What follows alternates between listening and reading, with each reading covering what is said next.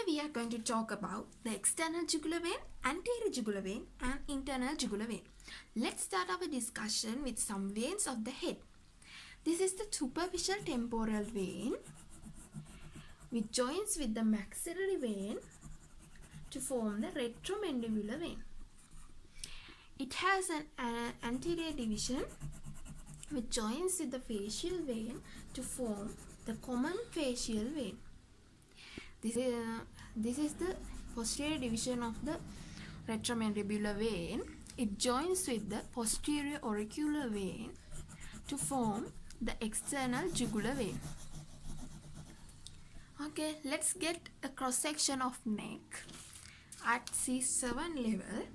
So see if you can identify. This is the orange color line is the skin, and you get the superficial fascia. This is platysma, and you can find here the external jugular vein at both sides, and here the green line is the investing layer of deep fascia. It closes the sternocleidomastoid. So we can say the external jugular vein runs in the plane between platysma and investing layer of the deep fascia. So this external jugular vein is where it varies greatly in size, and it is often conspicuous in the neck. Do you know the posterior triangle, which is bounded anteriorly by the posterior border of the sternocleidomastoid and posteriorly by the trapezius, the anterior border of the trapezius? So this is the posterior triangle. You can see the external jugular vein traverses the roof of the posterior triangle. Here it crosses the roots of the brachial plexus. You know that here there is the brachial plexus and third part of the subclavian artery. It also crosses the third part of subclavian artery. So used past the mnemonic pass to remember the tributaries of the external jugular vein. So here is the posterior external jugular vein. P for posterior external jugular vein. The mnemonic is past. And here A for the anterior jugular vein.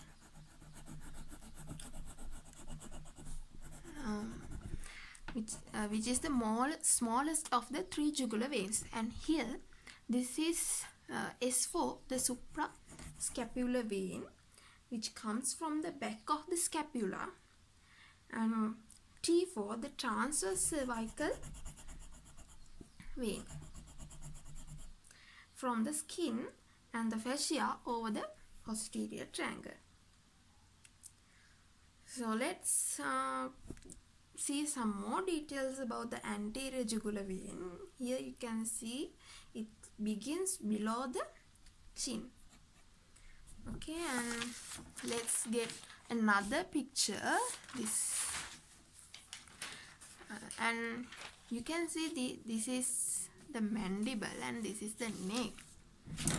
Here is the platysma muscle, and in this part it is removed and has exposed the investing layer of deep fascia, and here the investing layer of deep fascia is cut and they have exposed the pretracheal layer of deep fascia.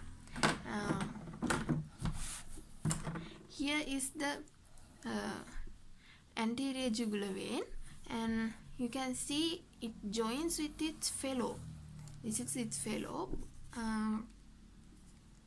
through a transverse trunk named jugular arch. The vein then turns sharply lateral and pass behind the sternocleidomastoid. In this picture you saw it. Here it goes behind the sternocleidomastoid to drain into the external jugular vein. So that's it, and let's turn our discussion to internal jugular vein. And this is a diagram of venous sinus of dura. So the internal jugular vein begins at the jugular foramen by the union of sigmoid sinus and the inferior petrosal sinus. It descends here from there, and usually it is the largest vein of the neck, and the right one is usually larger than the left one because it usually drains the superior sagittal sinus. Let's move to another diagram.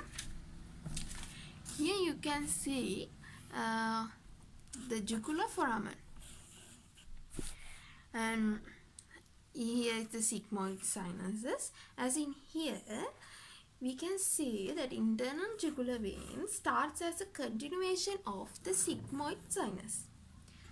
Its upper end is dilated to form the superior bulb.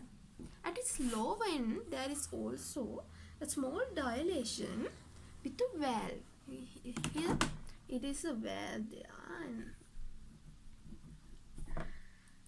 So this is called inferior bulb. So let's see the tributaries. Here is the middle thyroid vein, and this is the superior thyroid vein. This is the lingual vein, and this is the common facial vein, and this is the pharyngeal vein, and this is the inferior petrosal sinus.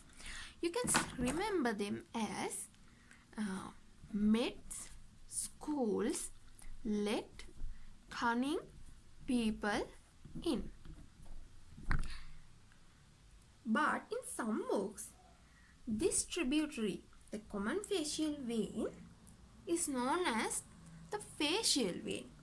So you can use the mnemonic as med schools let funny people in. So these three veins, common facial vein, lingual vein and superior thyroid vein, joins with the internal jugular vein at carotid triangle. Then let's go to the first picture and complete it with internal jugular vein. I will use another color. Here is the internal jugular vein, which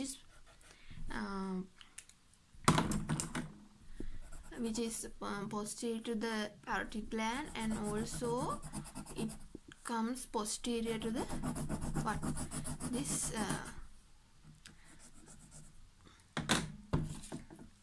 sternocleidomastoid here.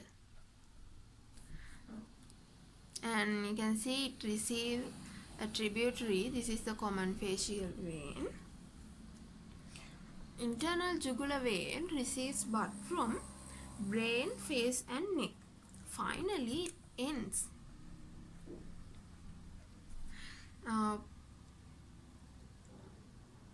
by joining the subclavian vein behind the medial end of the clavicle to form the brachiocephalic vein. You can better see in this picture. Here is the brachiocephalic vein, the internal jugular vein and the subclavian vein. To talk about the relations, let's go to the cross section, which is at the level of C7.